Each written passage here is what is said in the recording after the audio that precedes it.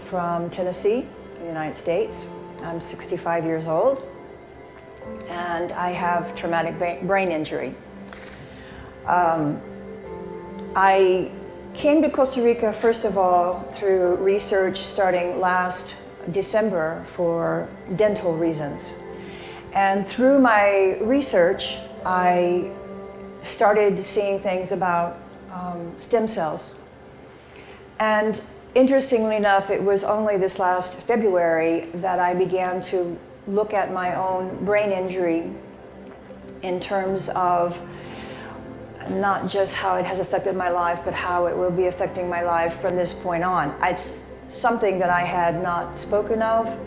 It was not something that I tried to deal with in any way. It happened really 4 decades ago, and it had not really been acknowledged by others. But the point is that it was real, and I had gotten to a point right now in my life to where it was difficult to function.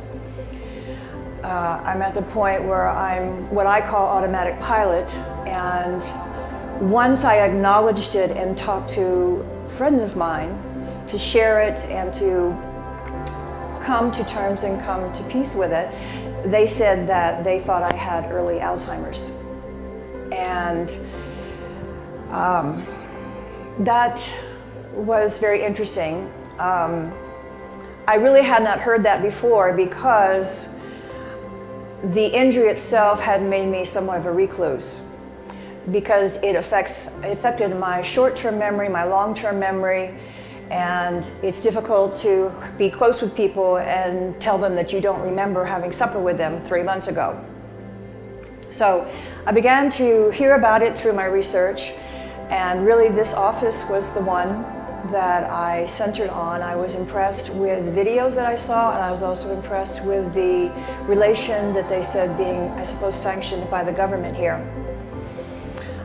Now, I did notice that the videos had to do with physical problems, joints, and things of that sort. So I tried to look for research that dealt with the brain, and it's difficult because traumatic brain injury comes about through different means. Sometimes it's through a severe accident, like a car accident. You can have brain aneurysm. You can have electrical shock. And because it's so difficult to deal with, there's not a lot of information in some ways on it, and I had trouble finding information on it. And so I came to Costa Rica for my dental help in February and again in July, and right before I came here in July or June, I came across a recent article on traumatic brain injury and stem cells, which was very exciting because some of the research starts in 2016 and it's really not even good at that point. But not only was it TBI, but it also, I had a very bad fall, and I went ahead and was able to get an MRI of my brain from that fall, and I could see the brain injury from before. I knew what it was. In the article that I found, which specifically was not on how I got my brain injury, but was on TBI, it mentioned the same damage that was on my MRI. So I was very excited, and you know, frankly, I felt like that God was leading me through this whole thing anyway, because it was all new, it was scary, but there was a deep peace about it. And so I just moved forward. Frankly, I told God, if this is not from you, just please tell me no. And came, and of course it's very comfortable, it's very, I was very comfortable in the office. The procedure itself was very easy, very easy. It doesn't take much time, there's no pain involved, it's almost too easy. The biggest fear is, you know, will it really do something? You get your hopes up a lot over it. But, and the other thing is on TBI, which I've read subsequent, is that, you know, the closer to the injury that you do the actual stem cells, the better chance you have for recovery. Well, I was to a point to where any recovery is going to be good. You know, I'm living almost like a child in some ways. So we had the procedure, and I was told that really not a lot to expect, but I did know that you're going to see the majority between 3 and 6 months. And, you know, I started seeing something pretty quickly. you know, I conduct life on my own. I don't have a lot of people helping me, so it's not like I have a hard time figuring out what I can and can't do. And some of the things I noticed right away, I had electrical shock to my brain. That is what caused it. And with an ETBI, you have personality changes. It's not just that you cannot function physically. You know, when you start affecting the brain, it affects you emotionally. Your personality has changes. And I've had problems with, of course, cognition, memory, and personality-wise, emotional lability, which is up and down, and also irritability. I've struggled with this for a long, long time.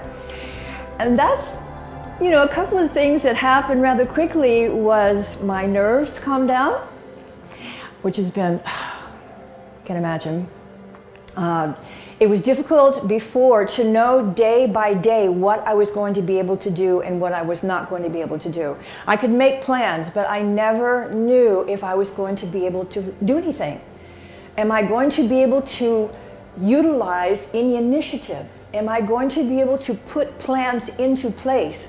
Can I concentrate enough to do things that I want to do? I'm not a person that enjoys sitting. I'm not a person that likes to watch TV. I'm not a person that's happy being, you know, with the simple things. I like to be creative. I want to have plans. I want to have a full life, and that was not happening. And I was used to it, but because you can't do anything different. So the changes right now are my nerves have calmed down. And this was strange. I would have problems in the morning. Also, sometimes if I get overextended, I would not recover with a night's sleep. So the next morning I didn't necessarily feel rested and could not go forward. Every morning I wake up and I'm like, I'm ready for the day. And the problems with irritability, which comes from the electrical shock, made it difficult to spend time with people for extended periods, or